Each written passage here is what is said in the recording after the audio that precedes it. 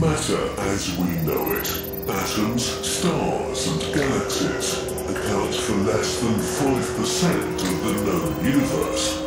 Everything we experience is really only a tiny fraction of reality. We really have no clue what dark matter and energy are. We only know three things for sure. 1. Something is out there. 2. It interacts with gravity. 3. There is a lot of it. Something dark. The universe itself is expanding.